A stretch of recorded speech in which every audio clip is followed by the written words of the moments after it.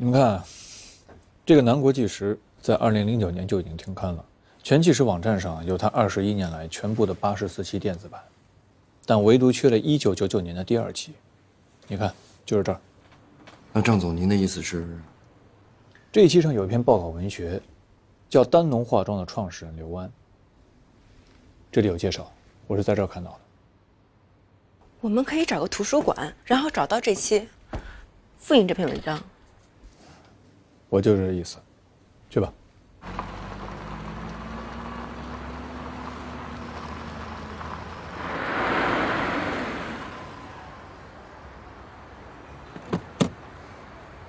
久等了。盛华的最新产品极光系列，美白防晒的。谢谢啊，我生活中还真用不着这么高级的化妆品。可以送人啊，你不会连可以送的人都没有吧？谢谢。我知道你一秘密。看来严小姐的生活并不单调。什么意思啊？你在电梯里看见我和罗经理，就激发了无限的想象。一部分呢是我的想象，但是我也是有事实依据的。严小姐受男朋友的影响很深，也对情报感兴趣。事件它只要足够大呢，记忆就会被迫保存。我记得夏吉国夏部长出事的时候，有一位美女受牵连了，我印象很深。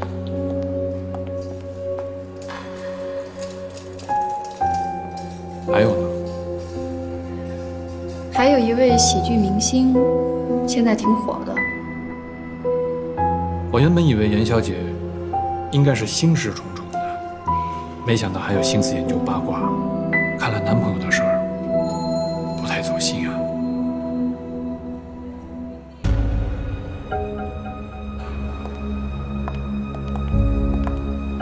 早知道严小姐有情报天分，我就推荐您接替真相。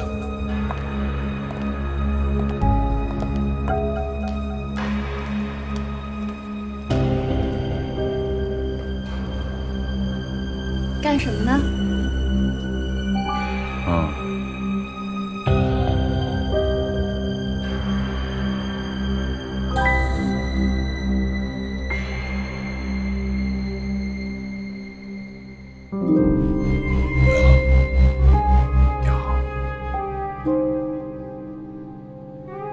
泛太航空失联飞机上有一个特殊的人物，什么特殊人物啊？别瞎嘴。掌握美国核心机密的，就像斯诺登一样准备叛逃的人，被中情局给发现了。算是妄想吧。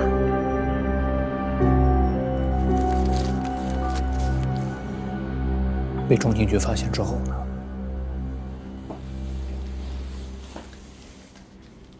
这架 TP1130目的地是上海 ，CIA 绝不允许它降落在中国，所以呢，约翰·布伦南就命令美国第13航空队出动了 F-22，对这个航班实施了迫降。迫降在哪儿？关岛啊，安德森空军基地。他们抓住了叛逃者，可飞机上还有220个乘客，怎么办？秘密处理掉了，反正是永久性失联呀。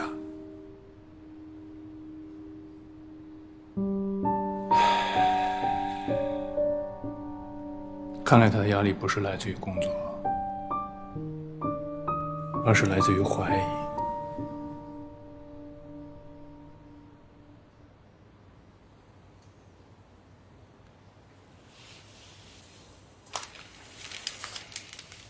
何以见得？我曾经接到过一个匿名电话，说有人诬陷陈先生和丹农化妆有牵连，盛环高层包括您的父亲都有所耳闻。诬陷，全都是诬陷，这些话根本就不能信。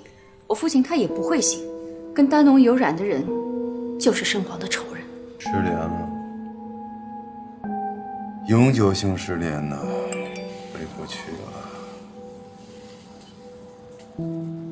永远回不去了。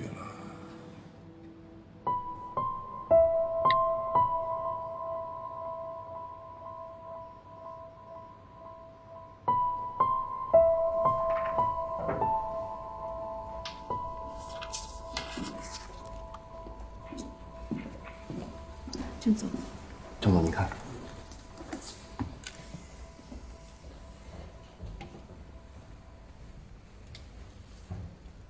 不就是几篇报告文学吗？为什么网上单单没有这一期的？我问过前纪实网站的责编，他说最初的电子版都是齐的。2011年，上海的丹农日化董事长刘安建议撤下这期，因为有这篇写他的，写的不好。丹农赞助了一笔钱，双方就达成了协议，就再也没有这期的电子版了。你们先回去吧，我再待一会儿。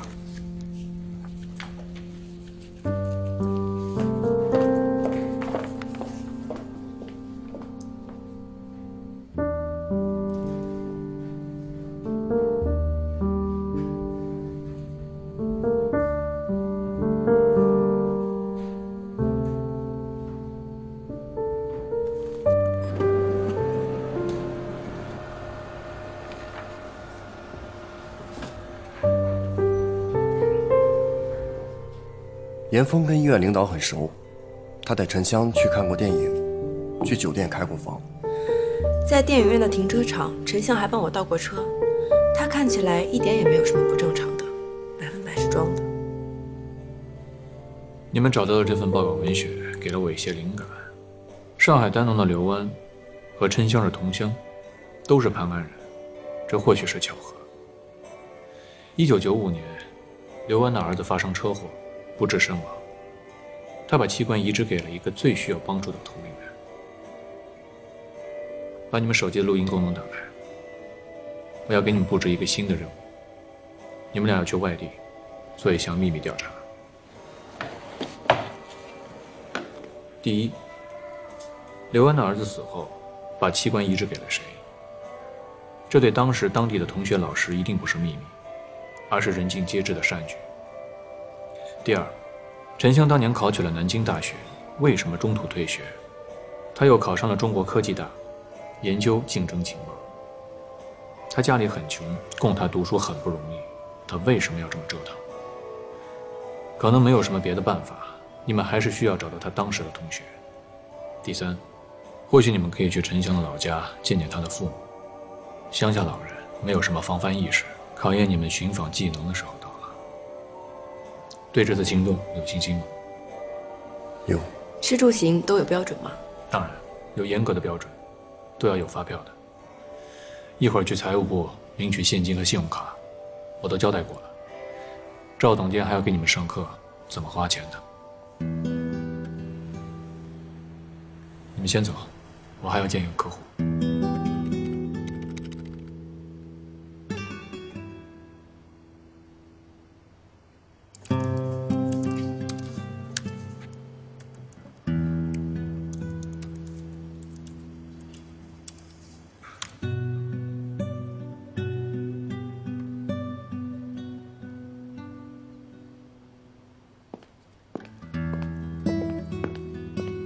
郑总，早来了。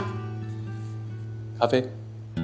听说你的服务咨询专业是金融，怎么这次又做竞争情报了呢？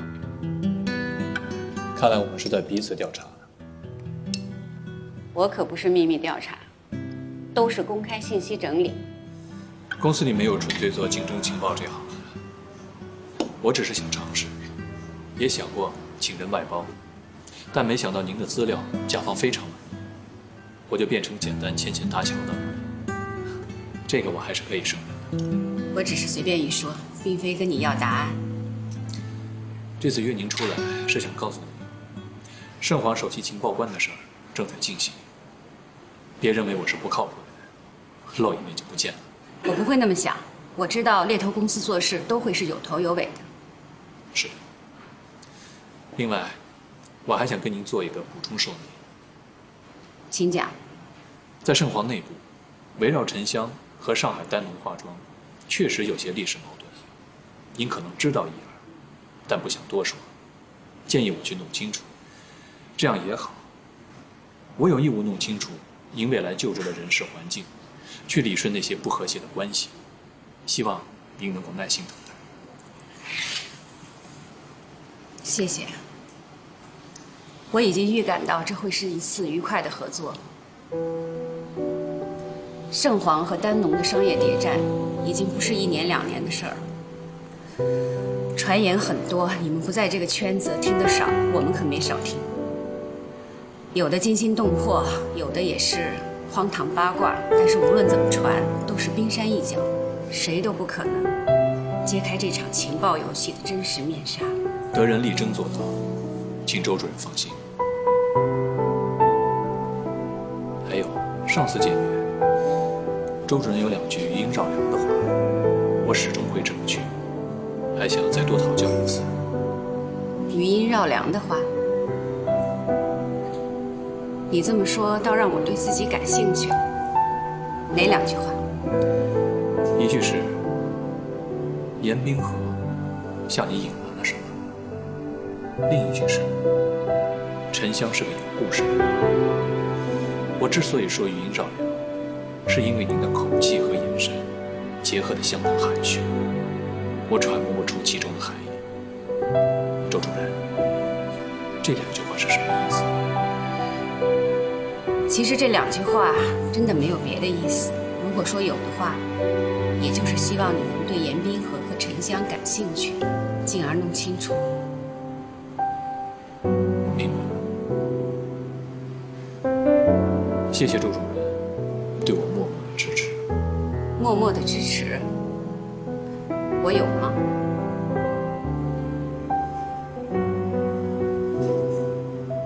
被圣皇辞退的顾汝明先生，你应该认识他。他向我提供了非常重要的线索，虽然他说是严冰河身边的人把我介绍给他的，但我断定是您告诉他的。他那么说，只是不想暴露。你有心请我，我有意前往，在这种情况下，帮助你就是帮助我自己吧。谢谢你能这么想。这个主要是由我们负责完成，但是委托方法人需要签字确认。下面我们来看注意事项。注意事项中的要点是：纸质版原件、公司名称、签字、公司公章和申请日期。下面我们来看一下几小点。第一点，申请企业应真实完整详细填写预挂牌申请表。为什么说要真实完整详细填写预挂牌申请表？就是因为在这个过程中，每一个细节都关乎公司日后的发展。如果说出现了任何的纰漏，那么很有可能这个公司就没有办法挂牌上市。第二点，申请表中所有项目均为必填项，这一点跟上一点有所相同。然后将申请文件提交证监会，从开始制作到申报顺利的话，大概需要2、3个月的时间。证监会受理申报材料之后，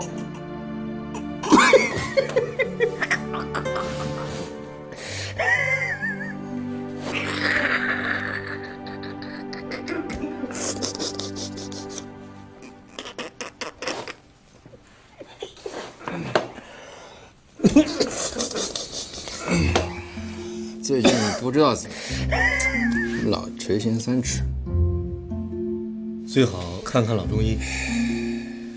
哎，我妈养老院那儿有一老中医，听说挺神的，祖辈是御医，供领他。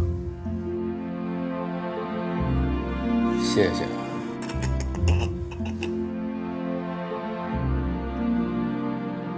2位老大有点正形好不好？说你呢。他老杜啊！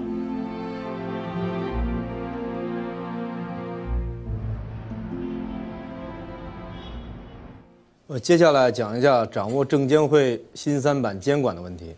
其实，在监管这问题呢，最重要有3个方面：税务、会计、法律问题。我们接下来可以看一下啊，其实新3版的概况来讲啊，大家可以看。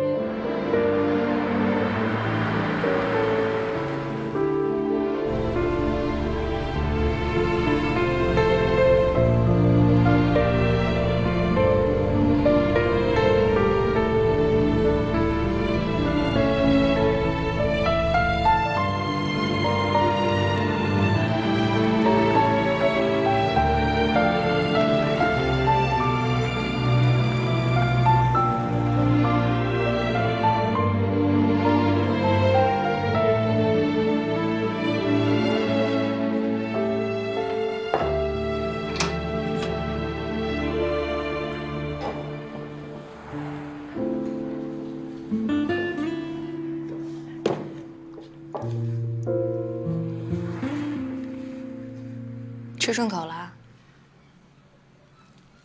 这东西我用不着。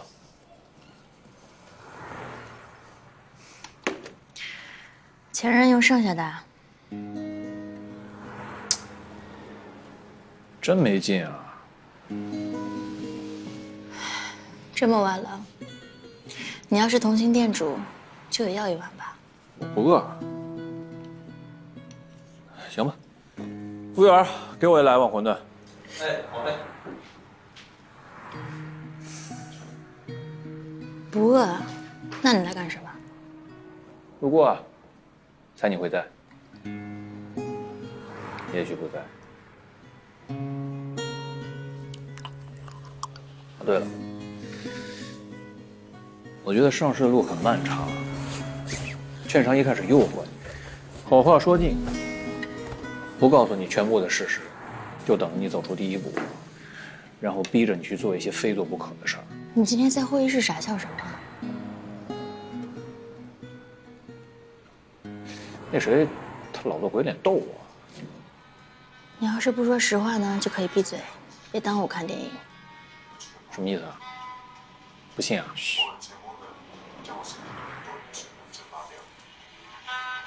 重庆森林啊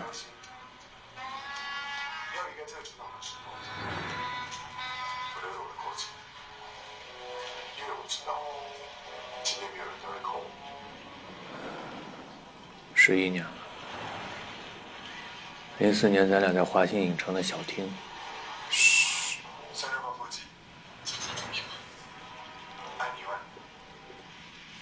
在1994年的5月1号。有一个女人对我讲了一声生日快乐。因为这句话，我会一直记着这个女人。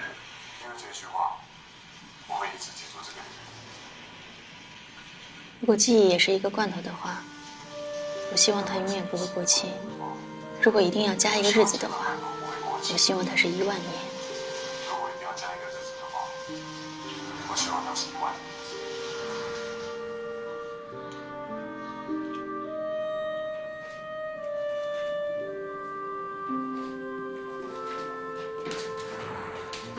您的馄饨。这店开了几年了？哦，这店有1年半了。你山东的？啊，是山东文登的。他一定以为咱俩是神经病。不会吧？他应该觉得我们俩跟他是同类。谁跟谁同类？咱哪有人家活得清心寡欲啊？经历的多了，看得透了，不就清心寡欲了吗？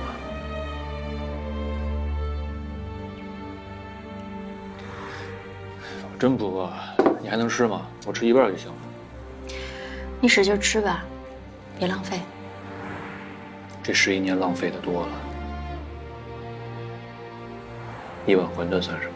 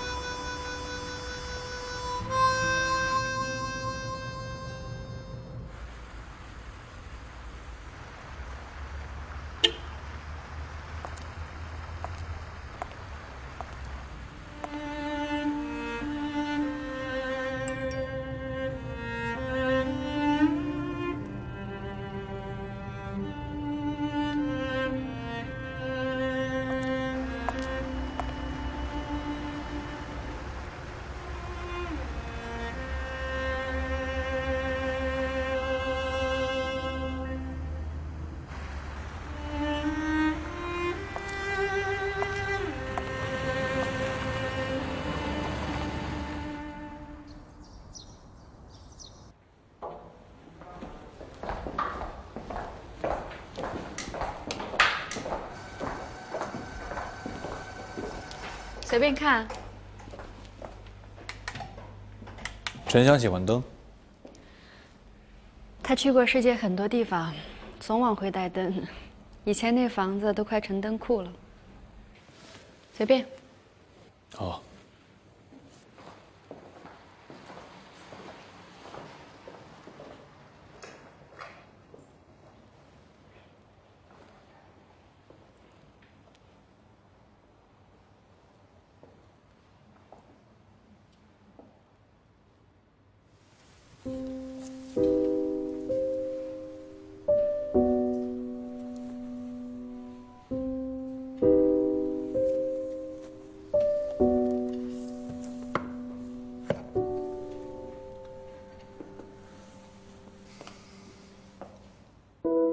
感觉他挺酷的。他的审美很特别，是挺特别的。一个人办公，为什么要2张办公桌呀？在别人的眼里，他是一个有怪癖的人，指的就是这些。别人的办公室里有1张办公桌，他有2张，他就怪。别人上午、下午只用同一台电脑，他用2台电脑，他就怪。不过我觉得他很正常。如果上午有篇文章没写完，那上下午怎么衔接呢？上午没写完的放进邮箱里，下午用另一台电脑接着写。换一个座位就换了一种感觉，不是很好吗？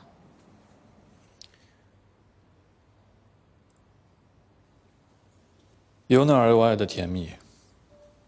他看起来很阳光。他一直都是，并且很诙谐。一直都是。现在不是了吧？当然，我相信会好的。只要你早完成你的工作，帮他从这个困境中解脱出来，度个假，放松放松，会好的。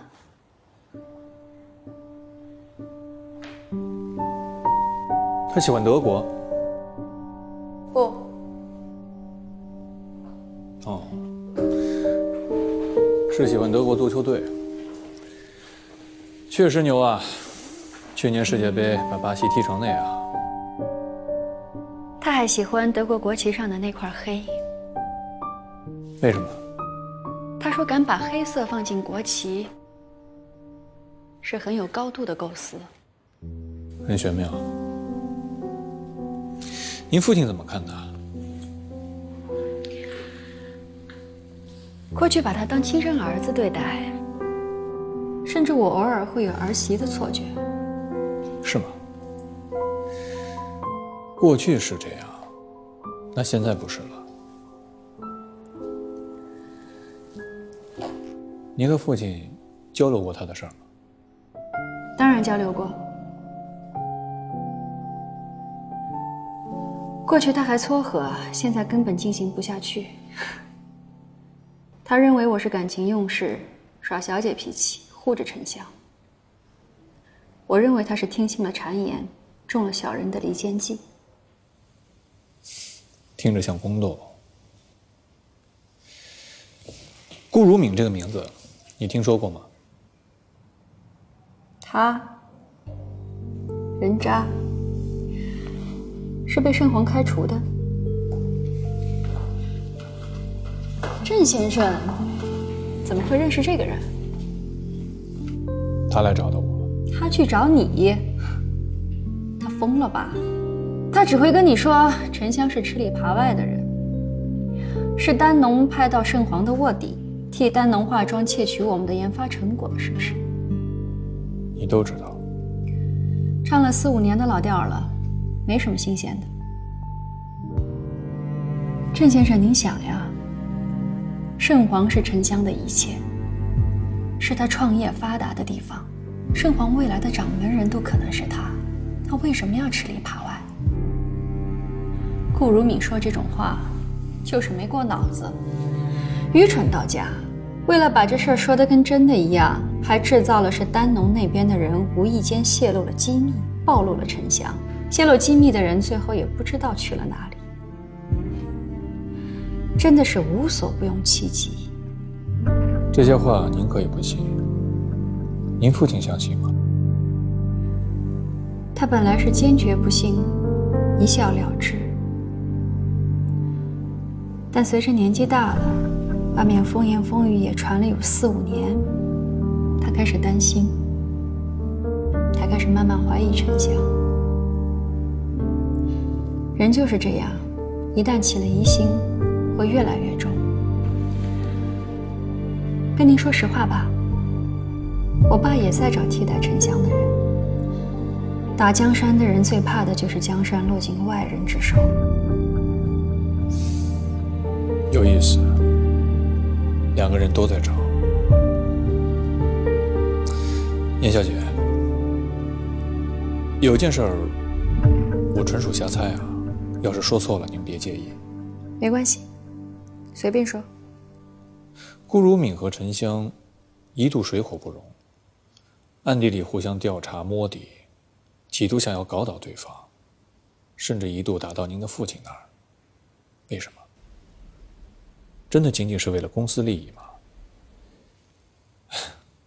会不会有其他的原因？比如，为了获得您的芳心？没有的事儿，你怎么会往那方面想呢？我和顾如敏互相视为粪土。沉香是我的初恋，这方面我简单的只有初中水平，真的，完全没有你和罗小姐那么丰富。严小姐，您这话题转的，我都接不下去了。我们那是过去式了，既不丰，也不富。您的情报天赋真的可以接替丞相了。讥讽我？你已经是第2次跟我说这话了。郑先生，罗小姐是我们的资产管理方，我理应多了解，打听难免就多了一点儿，您别介意。我不介意，只是我找严小姐打听沉香，那是正经工作，谈罗就跑题了。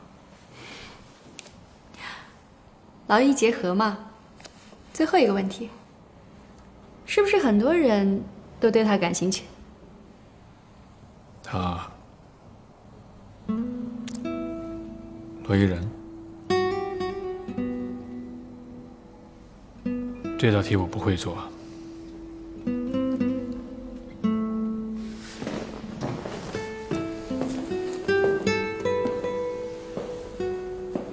这些都是沉香喜欢的球员。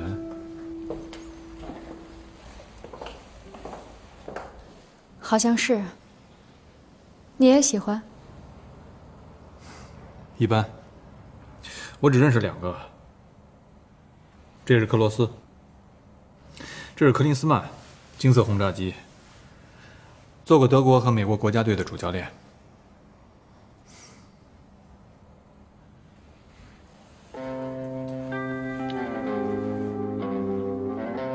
这个比其他的更特别。童年记忆。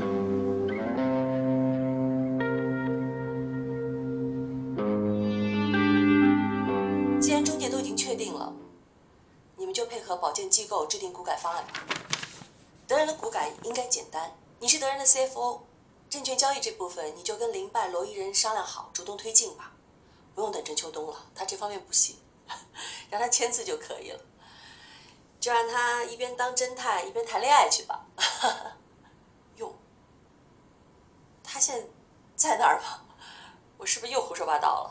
不在，郑总出去了。上市前辅导这块主要是证券公司来做，我只负责人员召集和材料准备。哟，回大姐，好啊。林总好，当爸爸了吧？恭喜恭喜，幸不幸福啊？谢谢。赵总监，接下来是一系列的证照变更，你要提前准备好。好了，奎大姐，我的问题问完了，该林总了。哎呀，该轮到我了。奎大姐，我问题挺多的啊，可别嫌我烦。不急，慢慢来。哎，中介机构和我们之间关系的主协调人，是不是券商啊？当然，他们是股改的财务顾问嘛，他们为主，你们为辅。哦，对了，说句闲话，那两个人现在怎么样了？董事长和券商方面的代表最近接触颇多，有实质性发展吗？哎呦，我说奎大姐，您想要什么实质性的进展啊？战局的变化完全出乎我方预料之外，两个情场老手一块穿越了，都变成了情窦初开的少男少女。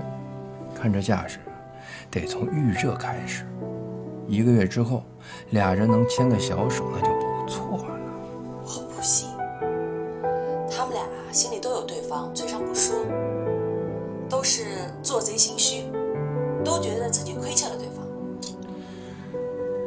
我知道，郑秋冬一直亏心心里很重，他以前荒唐过，放弃过。可罗伊人一直活得我行我素，有理有据的，他亏欠郑秋冬什么呀？你不懂，林拜。罗伊人这个个体是矛盾的，他总是在自重和自轻之间走极端。他身边虽然一直有男人，可那些都是他藏身的掩体，是他得不到郑秋冬之后的失望选择。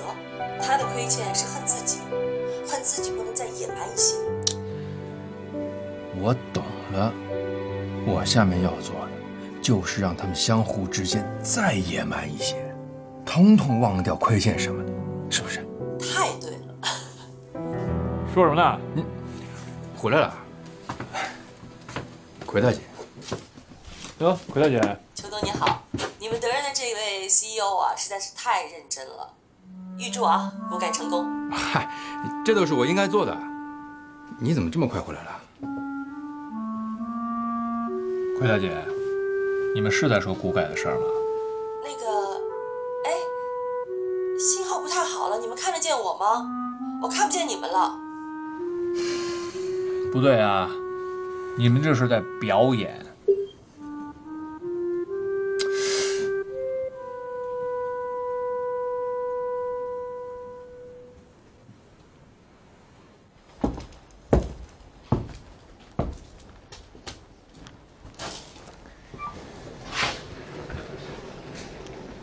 郑总，我们回来了。赶紧去洗洗，吃点东西。沉香和丹农集团的老板刘安确实都是盘安人。1995年，刘安的儿子刘光明遭遇车祸，当时只有15岁，送到县医院的时候已经不行了。临终前，他提出要求，要把自己的心脏捐献给沉香。为什么要捐给沉香？刘光明的老师说，他在当地广播里听到过沉香的事。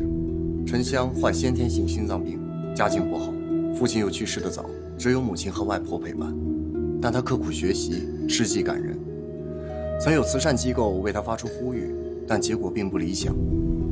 刘光明和沉香既同岁又是同乡，可能是因为这些吧。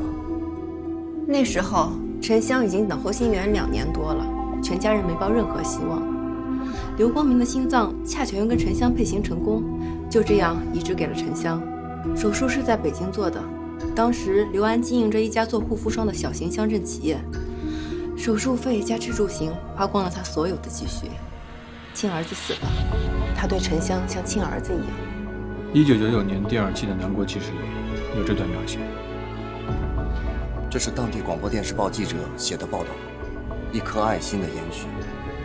1998年，沉香考入南京大学，在当地引起轰动。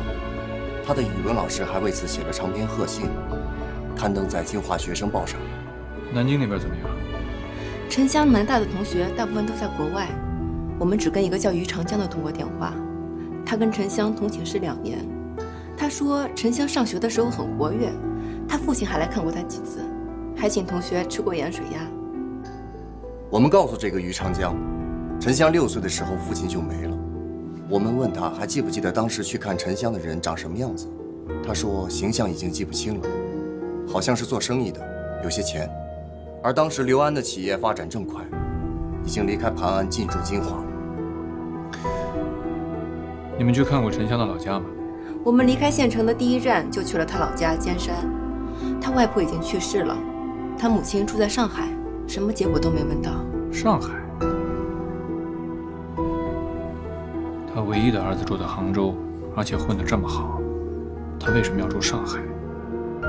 是一个人还是改嫁？村里的人都说不太清楚，好多年了。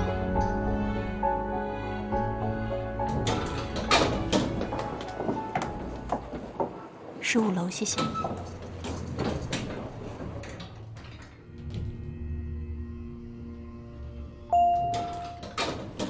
借过一下。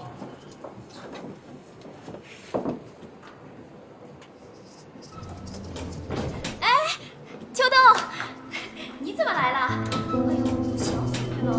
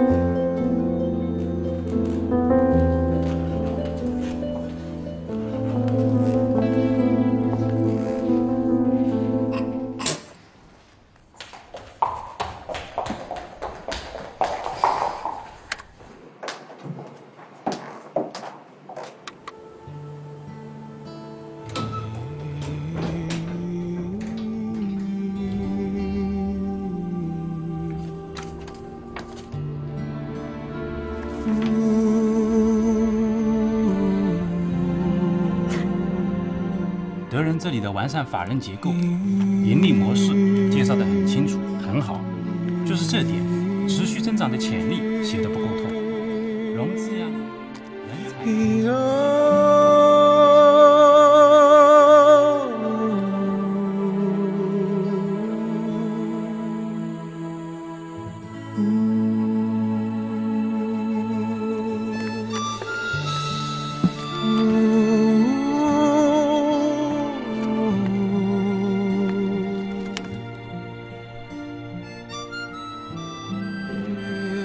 过期也是一个万能的话，我希望他永远活得过期。